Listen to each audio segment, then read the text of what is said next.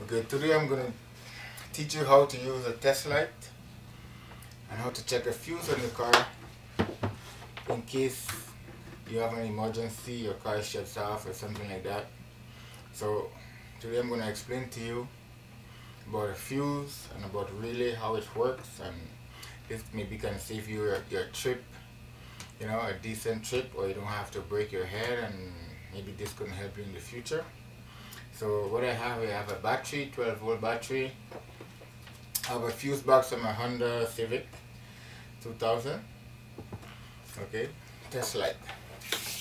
This is a test light, and it's a very handy tool to keep in your car. If it's a handy person, you're going on trips and stuff like that, it's something you might want to consider taking with you, because this could maybe save your trip and save you a lot of disaster down the line. Because most time when a car shut down, sometimes it can be just a simple fuse that controls something that need to run at the same time, but after the fuse burn, that thing cannot keep your car running. Let's say, for example, you have your fuel pump fuse burn, then your car gonna shut down. You have your computer fuse burn, your car gonna shut down. And you have other fuse, that main fuse that run other stuff, other electrical parts that need the car to keep running. Okay, so let's start by showing you how to set up this stuff. So what I did, I take a fuse out, the fuse box, so I take it out of the car. So we're gonna do the test on the table at how you're supposed to be doing it on the car.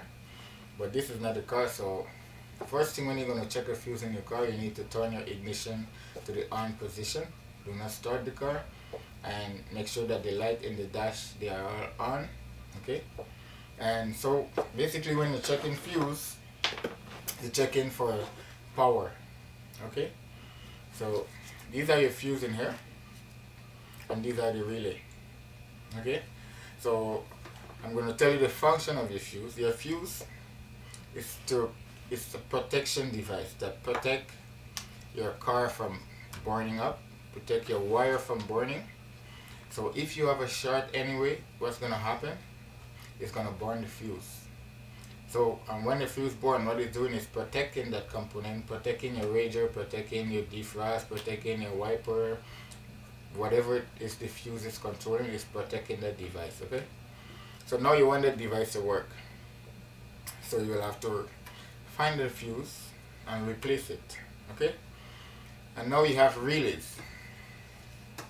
Okay, relay. So the relay purpose is to send power or ground to any electrical component, like a motor, your headlight, your wiper, your fuel pump, because these stuff cannot have direct power, because these fuses are direct power. Some stuff can have direct power, but some stuff cannot have direct power, because if you have direct power, they're gonna be on. When you leave your car, your wiper gonna keep working, and so you need something to shut it off when you turn the key off. Okay, so that's why you use a relay. A relay only activates when you're going to use that stuff, a heated seat or a heated mirror or whatever. Then when you activate the relay, because you cannot get direct power on certain motor, like a fuel pump. That means if you have direct power, it's going to keep running all the time. Okay, it wouldn't shut off. So that's why the relay come in to shut that power off when you turn the key off, and to put the power on when the key is on. That's why you have the relay. So the fuse send the power to the relay, and then when you turn your ignition or you activate a switch, then that switch send the power to the relay, and then the relay send the power out to whatever, to activate whatever you want to work. Just move seat, move back and front, stuff like that. Okay, window up and down, everything has a relay, because you cannot send power direct. Fuse send power direct to the component, right? And the one them that cannot take direct power is gonna go to a relay. Okay, so your fuse box, you should look up, or you have your manual in the car, you should know where it is. It's a good idea. So this one is in the engine compartment. You can have some in the driver's side, depends on your manufacturer. You can have some in the glove compartment behind, and you can have some on your right kick panel by your right foot at the bottom. Okay, like I said, depending on your manufacturer design, you should look it up, and it can save you a lot of trouble. Okay, on a summer vacation or winter day, depends on your problem. You leave for a trip or something, it's a very good tool to have, and it's very easy and you should know how to test it. So what I'm going to be doing, I'm going to put the power on the fuse box. Okay, so when you're checking fuse, you need to connect the test light to the ground, not the positive. Connect the test light to the ground. You turn the ignition on, connect your test light. Okay, connect it to the ground. Okay, like that. Then what you do, you take the tip of it, connect it to the positive. What we're checking for, make sure that we have a good ground, because if you don't have a good ground, it's light, but if you don't have a good ground, it's not gonna light, right? So this tell me I have a good ground. Okay, and that's the ground is very important for this to work. All right, so now we're gonna check our fuse. So what we have here, the first two big fuses, now we can see properly, the first two big fuses here, we call them the main fuse. All right, the main fuse is what's supplying the smaller fuse here. So if the main fuse burn, you will have no power to your vehicle. Alright? So that's why when someone gives you a boost, and for example you make a wrong connection on your cable, what's going to happen, your main fuse is going to burn. One out of these two is going to burn. Right? And then I know you're going to go into panic, because right now your vehicle have no power. See, and that is for a reason. Let's, for example, you don't have a main fuse there. What's going to happen? You're going to be burning all your wiring in the car. Alright? So now, let's say you're stuck somewhere. For example, you went on a trip somewhere, you're stuck somewhere, or you went to the grocery and this happened, someone or your friend boosted, they put the cable around. Don't panic. First thing you're going to be doing, you're going to be checking your main fuse. Open the fuse box. You're checking the main fuse. Okay, so the top of the fuse, all of them, the big fuse, they could come out. Okay, you take something, you unclip it. Cool. Okay, you take out the top of it. You don't have a fuse to replace it. Remember, you don't have a fuse to replace it. So what you're gonna be doing, you're gonna be looking at the two fuses. You're gonna see exactly where it's broke, and then all you have to do is bend the two of them to make them touch. Okay, when they touch, now you're gonna have the power is gonna come back in your system. Then you boost your car correctly. Then after you go to the garage and get the fuse changed. Okay, that's one way can save you a lot of trouble. Okay, now checking the fuse. Okay, we're gonna check a fuse. So when you're checking fuse, you're gonna put your test light. Let me show you. The fuse has 2 pins, right? And only one side of the pin has current. But the current transferred to the other wire. The other pin is the wire that take the power out to your light or to the relay. So now if you have a broken pin, broken fuse, there's no connection. No power cannot go out. So whatever this fuse control, it would not work until you replace it to make the connection there. Okay, and you have to know fuse, they come by amperage.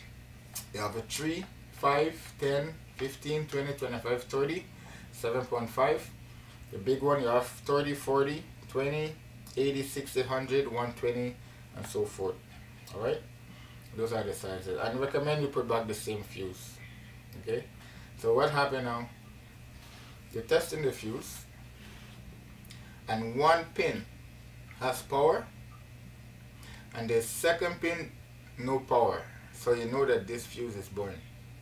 Right, so you're checking the fuse again. One pin has power, the second pin has power, the fuse is good. You're checking the pin, there's 3 stages to that. You check the pin, there's no power and there's no power. That means the fuse is good too, because some fuse need to activate by you putting on your light, or you put on something that could activate the power to the fuse. So as long as you have no light on both pins, it's good. If you have light on both pins, it's good. The only way that you know the fuse is bad, only if you have one light on one of the pin and the other one don't have. So you know your fuse is broke. So you cannot, there's no power. Alright? So what you're gonna check here now for the fuse, you're gonna be testing each fuse like that, one by one. Okay, see when it's light up on 2 pin, that means it's good. Okay, that means it's good. It's light up on 2 pin. Alright, now if I come here, it doesn't light up here. That could be a spare fuse. There's no light there, and there's no light there. So that means that fuse is good. So all the fuses are good. So what I'm gonna do, I'm gonna maybe burn a fuse, and that's one.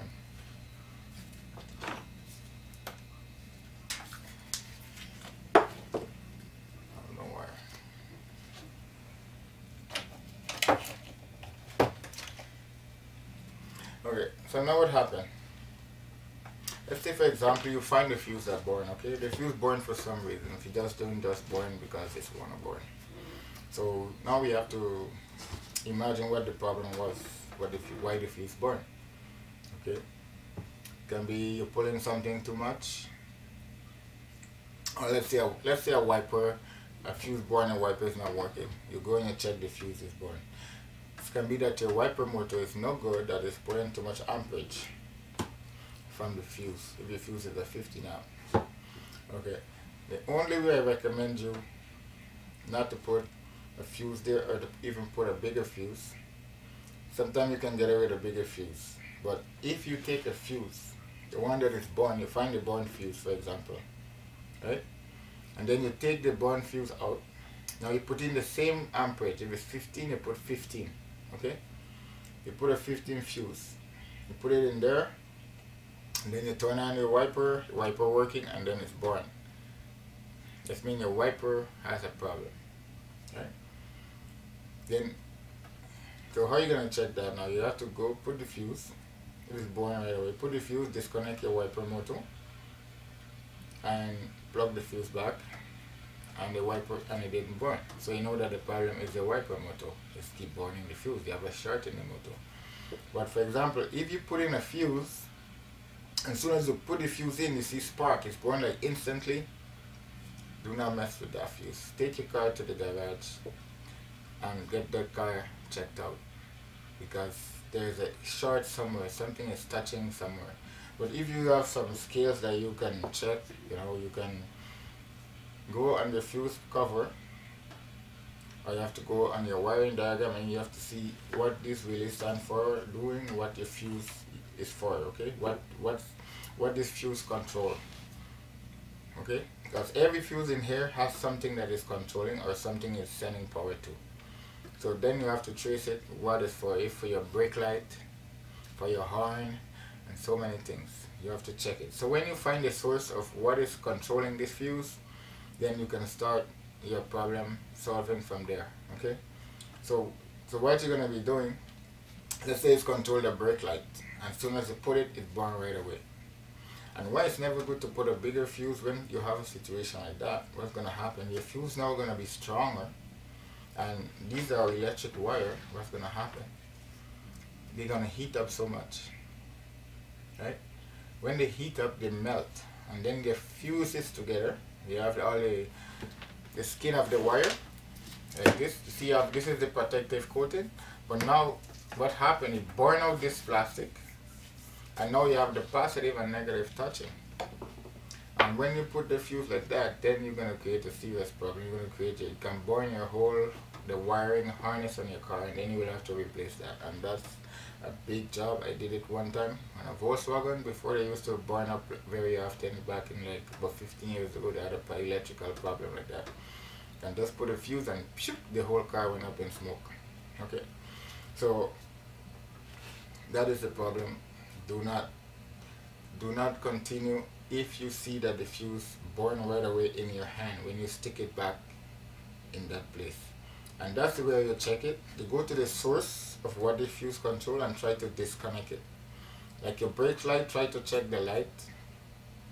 Okay, and try to see when you take out all the brake light and you go back, you plug the fuse. The fuse didn't burn, then you know there was some short in one of the light, and you have to do that from light to light until you find the source that until this fuse stop burning. Okay, same thing for a radio. Let's for example a radio burning the fuse all the time. You have to go to the radio, disconnect it, put back the fuse, and see if the fuse burn. If the fuse don't burn, then you know your problem is the radio. So every component that a fuse control, that's where you go and you check that stuff one by one. It takes time. That's what we call electrical problem. Other people don't like to do it because it's time consuming, and you will have to pay a garage a lot of money to fix this problem for you. Okay, so that's it about the fuse box and what they control and how it's work. Okay, so now you know you could go out and get yourself a test light and go in your car and try the same thing like I did here, and in case of any situation you have, you know how to check a fuse. For example, you check all the fuse and they are good, well then you have to call the tow truck CAA to get your car to a garage, because your problem is more than a fuse. Alright, so subscribe to my channel and like, and there will be more tips on how to